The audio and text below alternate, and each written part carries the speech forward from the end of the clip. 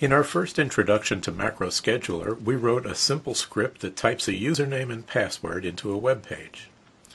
We assigned our macro to a hotkey, so it runs whenever we press Ctrl, Alt, and A. Now we're going to edit that macro to make it start from the beginning of the process when we open a browser and go to that web page. I've opened Macro Scheduler from the tray icon. Now you can see we have other macros with hotkeys assigned to them. And here's the one we created, Library 1. We can click Edit up here or double-click to open it. If we know the command we want, we can just type right into the first line. But we don't know, so we're going to look over here. But, it's also helpful to look at the commands this way. You can take a few minutes sometime to browse through the command reference in Help.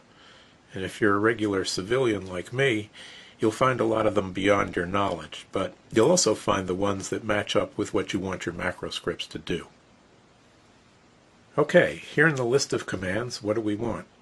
A web browser is a program, and there's a command for that under Running Programs and Files.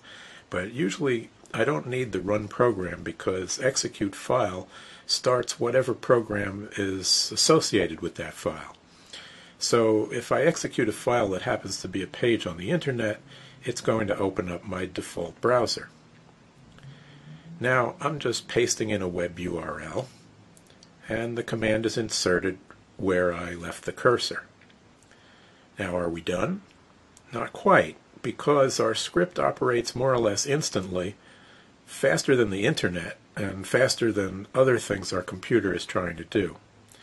So this would be like if you clicked on a web page and started typing in numbers before the page appeared. Macro Scheduler can tell the script to wait for a specific event, typically a window opening, or it can say wait for this amount of time in seconds. We're going to use both. Wait window open prompts us for the name of the window, and since we've cleverly kept that window open, it helpfully lets us select it, so no typing errors. Insert, there it is. Next, we'll do this one manually. Wait, half a second is all we need. And this avoids any error we might get from a tiny lag between when the window is there but the page isn't quite complete. Now I've really come to appreciate these wait commands. Sometimes if something's not working, I'll drop them in temporarily and slow things down so I can see what my macro is doing. And remember to click Save. Now we should be able to run this script right from Macro Scheduler, so let's try it. Click here or press F9. Success! We can even add one more command, press Enter, to finish off the process. So this is one way to use Macro Scheduler, automating a sequence of keystrokes that you do routinely. I've also made what I call disposable scripts, macros I use just once to speed up a keystroke-intensive project. And of course this program has Scheduler in its name for a reason.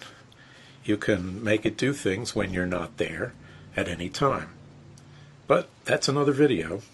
Have fun.